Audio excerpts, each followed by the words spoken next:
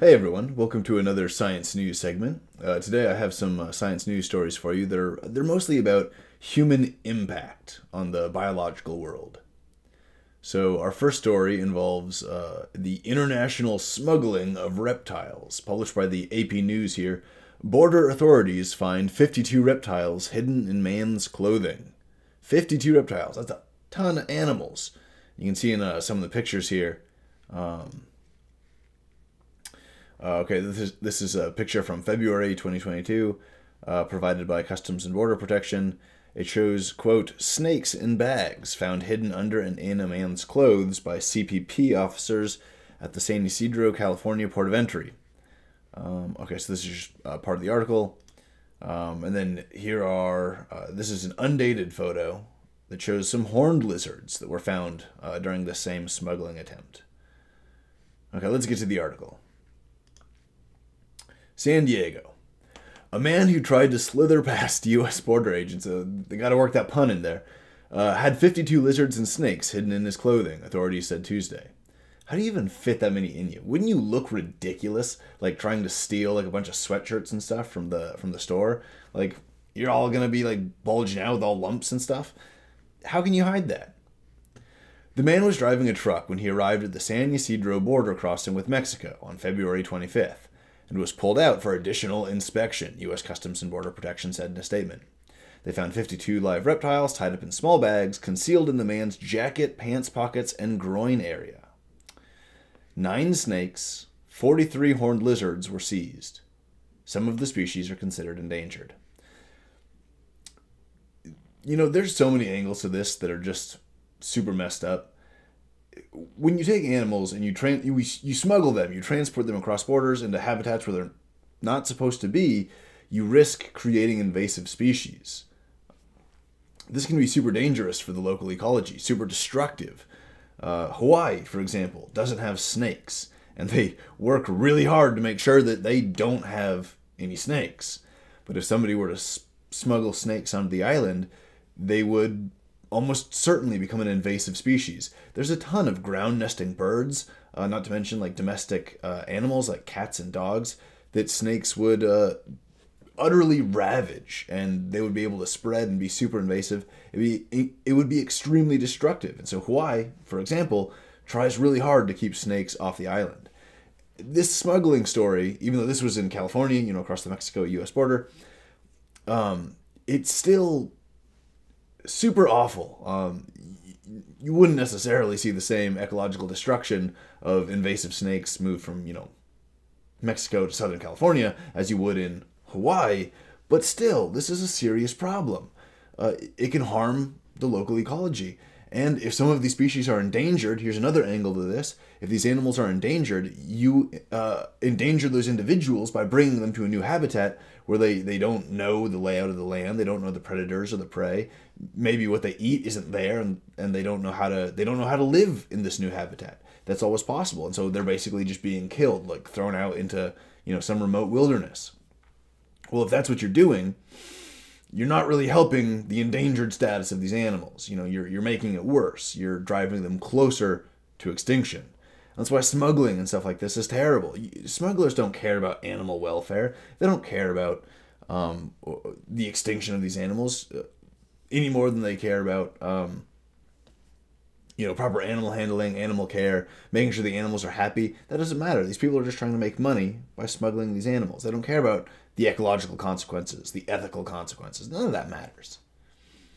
Okay, so they quote Customs and Border Protection Director of Field Operations in San Diego, Sydney Aki, I'm sorry if I'm mispronouncing the name, quote, smugglers will try every possible way to try and get their product, or in this case, live reptiles, across the border. In this occasion, the smuggler attempted to deceive CBP officers in order to bring these animals into the U.S. without taking care for the health and safety of the animals, unquote. So the man, a 30-year-old citizen, U.S. citizen, was arrested. So stupid, man. So stupid. Why would you do something like this? All right, well, let's go to our next story. Our next story involves, and if you live somewhere where it snows a lot, where it gets icy in the winter, you'll definitely understand what I'm talking about here. Okay, so published in Salon, there's a brief article. Road salt runoff is making freshwater lakes inhospitable.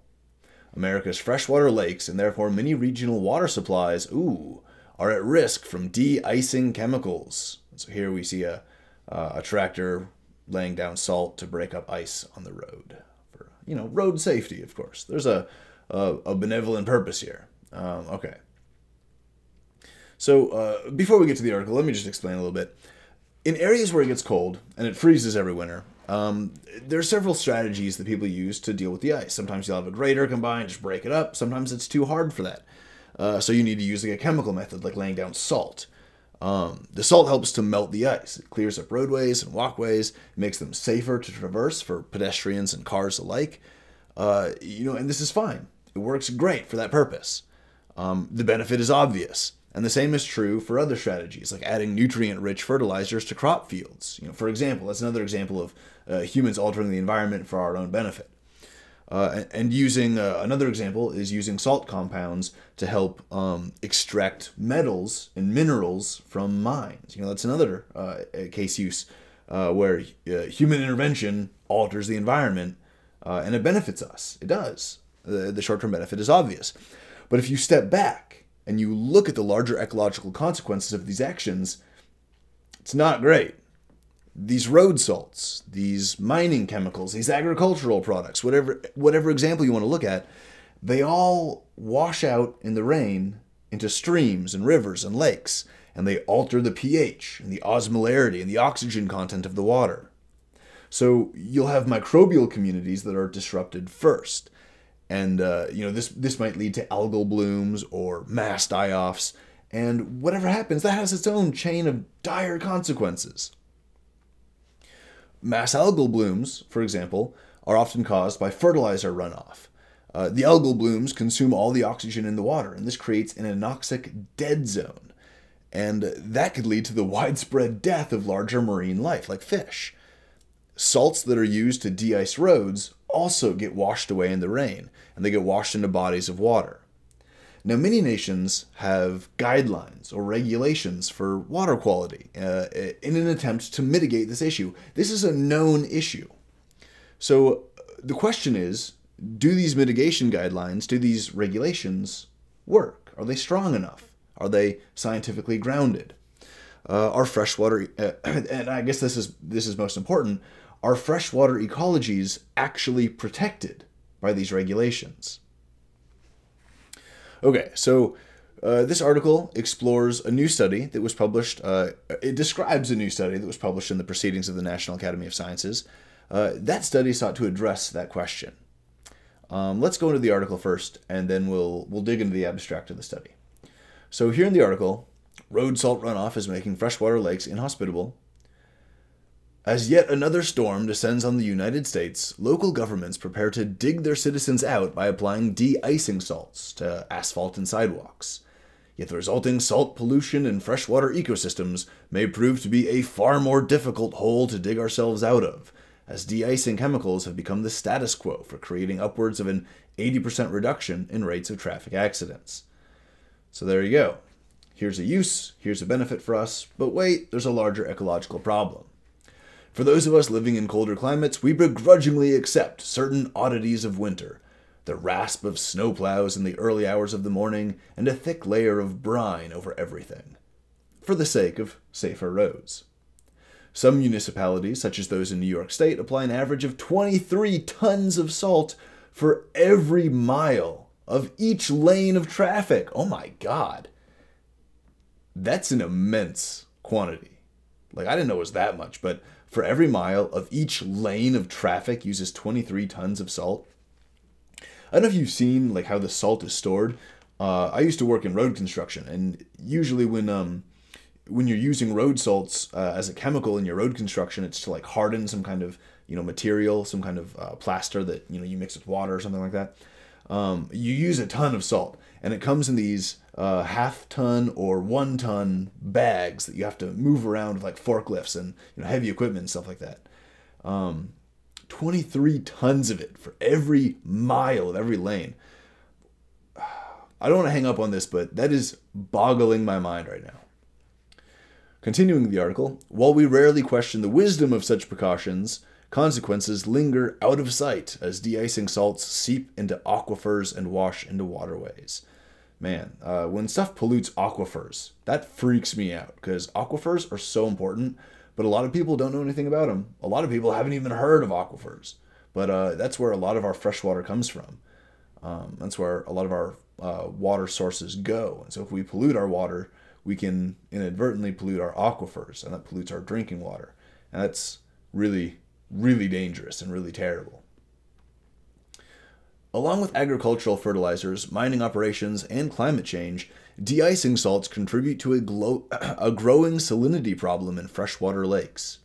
New research, published in the Proceedings of the National Academy of Sciences, which we're going to get into that paper in just a second, determined that government regulations that set thresholds on ionized chloride from human pollutants — chloride ions are a part of salt, so if we use salt to break up ice on roadways, part of that's going to be sodium, part of that's going to be chloride. NaCl is the chemical formula. And so they're looking at ionized chloride levels in these freshwater lakes. Quote, that set thresholds on ionized chloride from human pollutants that fail to sufficiently protect critical freshwater zooplankton species. In the absence of these microscopic grazing organisms, algae proliferate and starve the whole ecosystem of oxygen, and the whole food chain falls apart.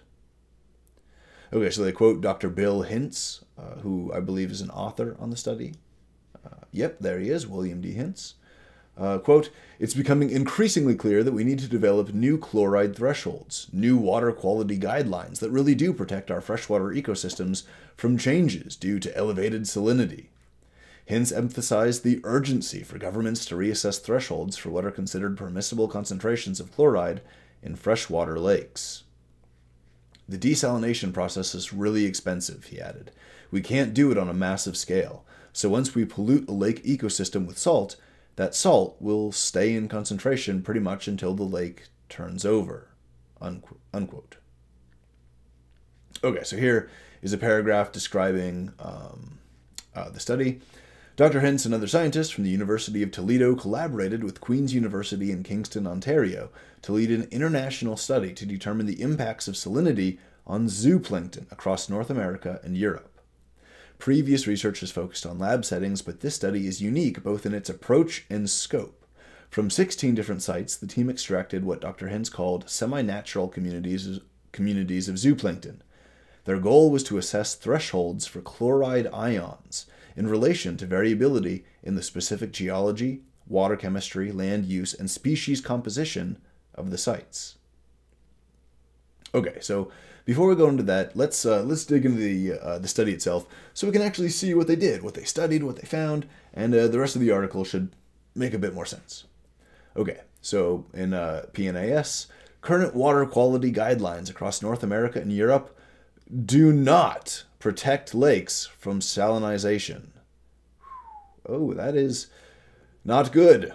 Okay, so significance. Okay, so this is basically restating what we've explained already.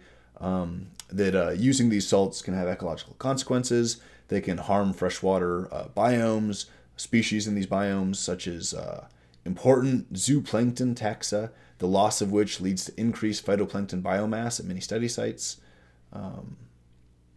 We conclude that current water quality guidelines, and that can be contaminating, by the way. We conclude that current water quality guidelines established by governments in North America and Europe do not adequately protect lake food webs, indicating an immediate need to establish guidelines where they do not exist and to reassess existing guidelines. So this is an example of where the regulations aren't strong enough. The regulations need more teeth. They need to be stronger so that their intended purpose, protecting these freshwater ecosystems, can actually happen. Because what's the point of having regulations that don't actually achieve what you want them to achieve? It's just theater. It's almost misdirection. Like, look what we did from a politician. So we need studies like this. We need science like this to analyze regulations, find out if they're working, and tweak them, make them stronger in certain cases like this, to make sure that they're actually doing what we want them to do, which in this case would be protecting freshwater lakes. Okay, so abstract of the paper. Quote, Human-induced salinization caused by the use of road de-icing salts, agricultural practices, mining operations, and climate change is a major threat to the biodiversity and functioning of freshwater ecosystems. Yet it is unclear if freshwater ecosystems are protected from salinization by current water quality guidelines. Leveraging an experimental network of land-based and in-lake mesocosms across North America and Europe, we tested how salinization, indicated as elevated chloride, or Cl-, the ion symbol, concentration, will affect lake food webs, and if two of the lowest chloride ion thresholds found globally are sufficient to protect these food webs. Our results indicated that salinization will cause substantial zooplankton mortality at the lowest chloride ion thresholds established in Canada, 120 milligrams chloride ions per liter, and the United States, 230 milligrams chloride ions per liter, and throughout Europe, where chloride ion thresholds are generally higher. For instance, at 73% of our study sites, chloride ion concentrations that caused a equal to or greater than 50% reduction in cladoceran abundance, those are like the zooplankton, like a taxa of zooplankton, the cladocerans. In reduction in cladoceran abundance were at or below chloride ion thresholds in Canada, in the United States, and throughout Europe. Similar trends occurred for copepod and rotifer zooplankton. The loss of zooplankton triggered a cascading effect, causing an increase in phytoplankton biomass at 47% of study sites. Wow. At virtually half of the sites that they studied, they found that this loss of zooplankton caused by a massive influx of chloride ions, this loss of zooplankton caused an increase in phytoplankton like algae, and this is what leads to algal blooms. Okay, they explain here. Continuing. Such changes in lake food webs could alter nutrient cycling and water clarity and trigger declines in fish production. There you go. So as the algae sucks out the oxygen and contaminates the water with dead algae debris and stuff like that, and other metabolic byproducts from their metabolism, from their nutrient cycling, you're going to see this lake environment become really uncomfortable for fish. And fish eggs, fish larvae, fish fry, they're not going to survive as well. Adults are not going to thrive as well. And eventually, it's going to, quote, trigger declines in fish production. They finished the abstract saying, quote, current chloride ion thresholds across North America and Europe clearly do not adequately protect lake food webs. Water quality guidelines should be developed where they do not exist, and there's an urgent need to reassess existing guidelines to protect lake ecosystems from human-induced salinization. So there you go. Pretty intense study. We could look at the sources, like the places that they studied, the sample sites, these lake mesocosms across North America and Europe, but I don't have full access to the article, so bummer. Anyway, let's go back to the Salon article. They're quoting Dr. Hintz again. We're seeing such a decline in the abundance of the zooplankton community that these guidelines really aren't protective of these communities. When you lose those zooplankton eat a ton of algae. At 47% of the sites, we see a greater algal abundance, which would be suppressed if we had the zooplankton feeding on that algae, unquote. Zooplankton are critical food for young fish and smaller species. Though it remains to be seen, fish populations are likely to shrink as multiple trophic levels of the food chain constrict. This is what biologists refer to as the cascade effect, a chain reaction caused by the disruption of one trophic level of the food chain.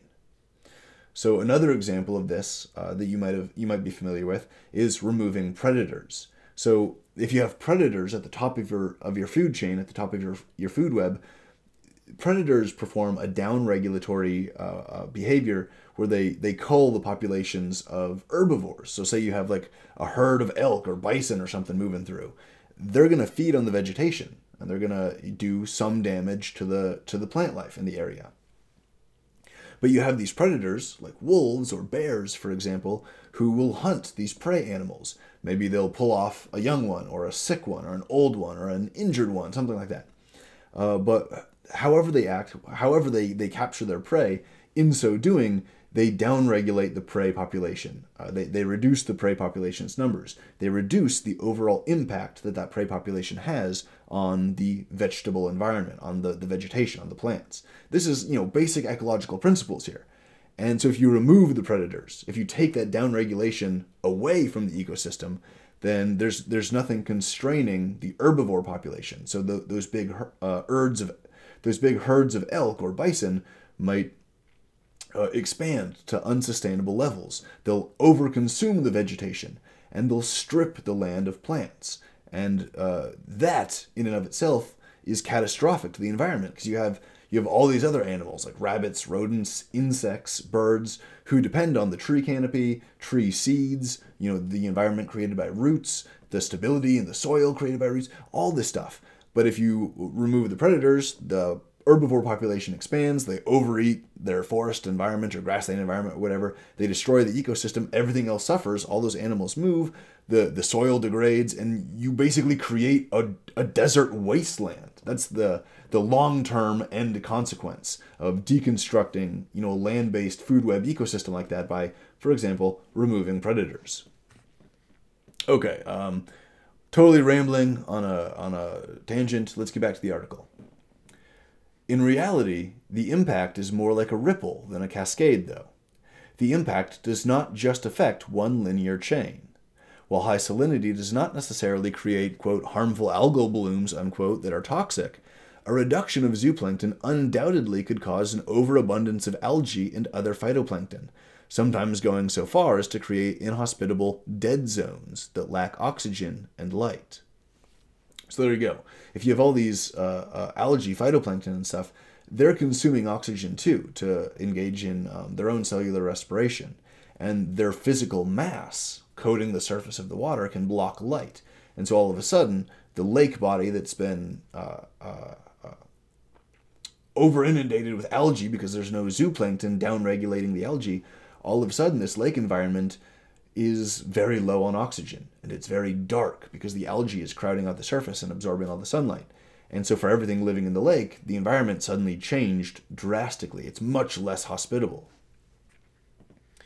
The article continues, quoting Dr. Hintz, "I would say this issue is like climate change," he insisted. "We need to act now. When you act 10 years, 15, 20, 30, 50 years down the road, every year that passes by, if you're still using the salts, you're still increasing the concentration. Then, who knows how long it'll take to go away? The science is becoming clear, though. We need to do something about salt pollution." Unquote. So there you go. This whole story is, this is more than an example of human-caused environmental degradation.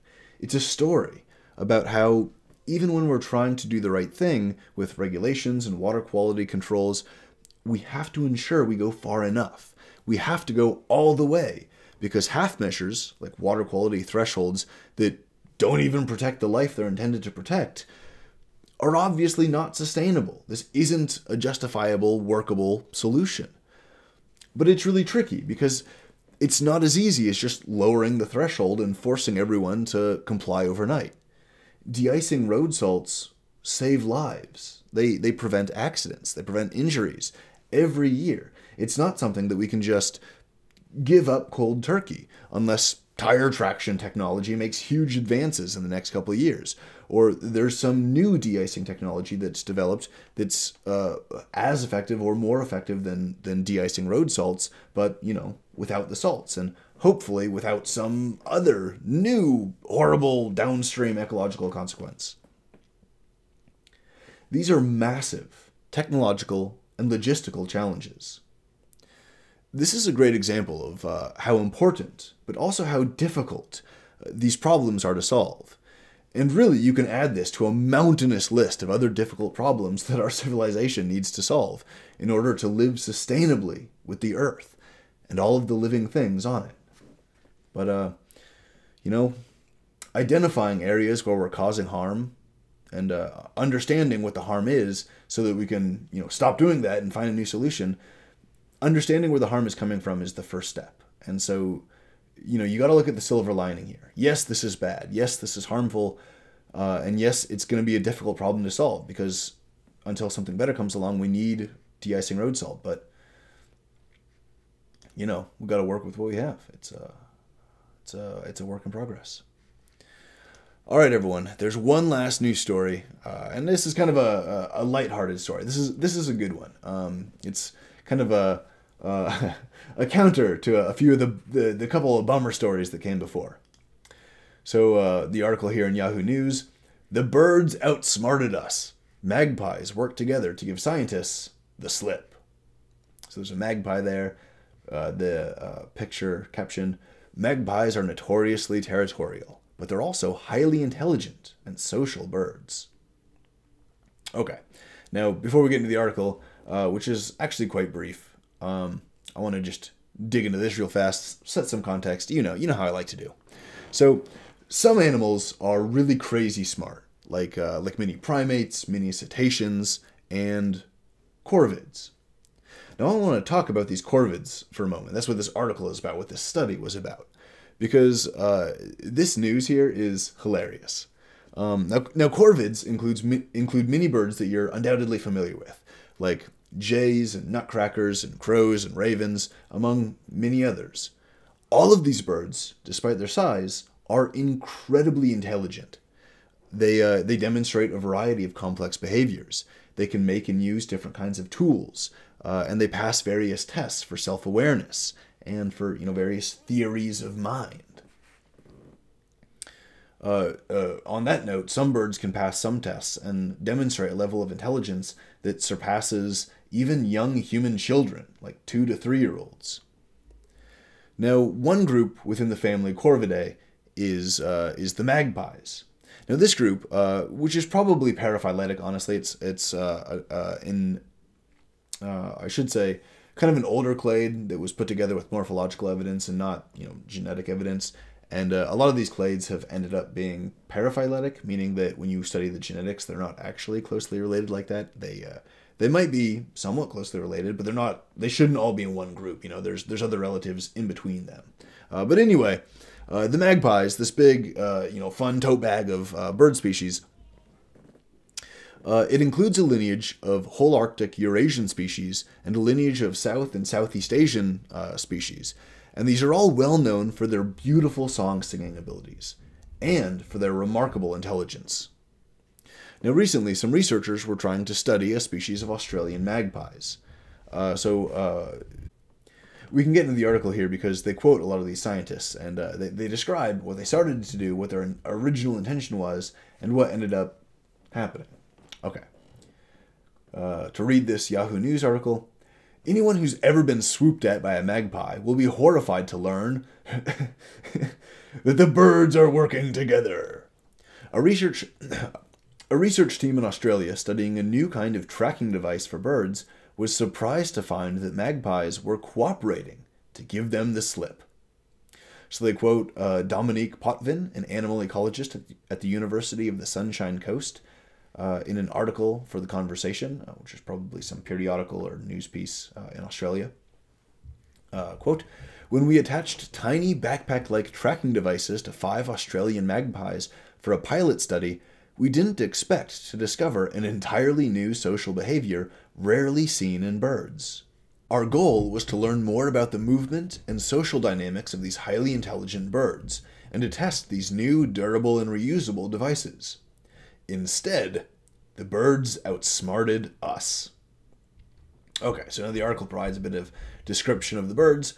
Magpies are a staple in Australian bush and backyards. The iconic birds are known for their warbling calls and territorial but playful nature.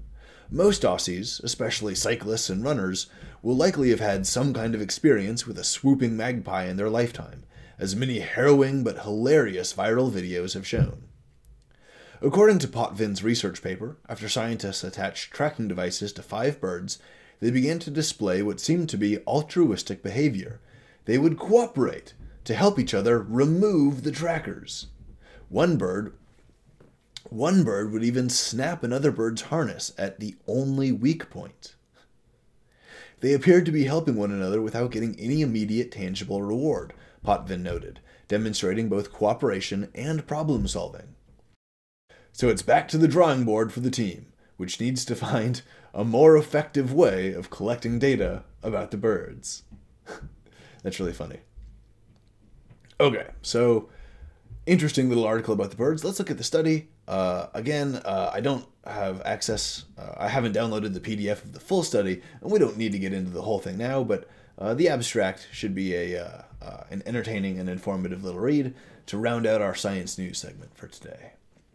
So, published in the Australian Field Ornithology Journal, Australian magpies, Gymnorrhina tibicin, cooperate to remove tracking devices. Okay, I wonder if I got that scientific name right. Abstract.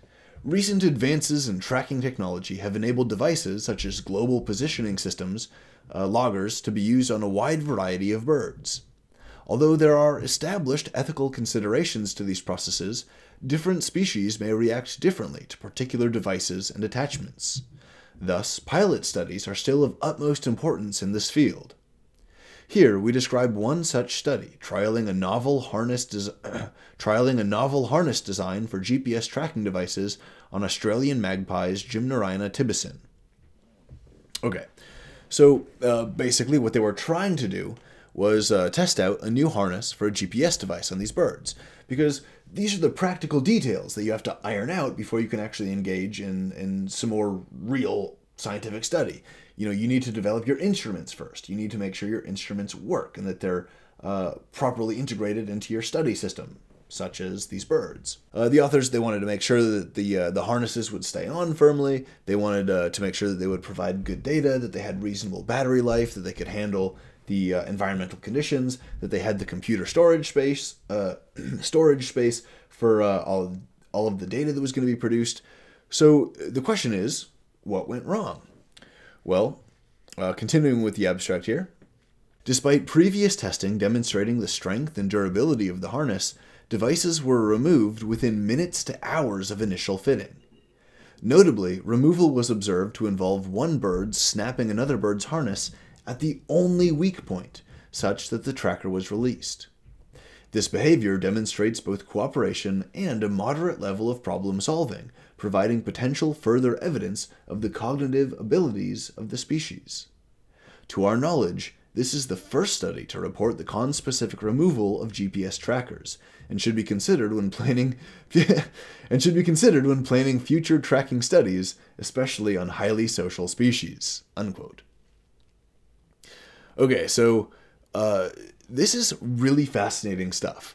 The birds demonstrated their intelligence by rapidly figuring out a way to escape the harness, and then communicating that information to each other in some capacity, such that within just a few hours, all of the magpies in this little population group were free from the harnesses.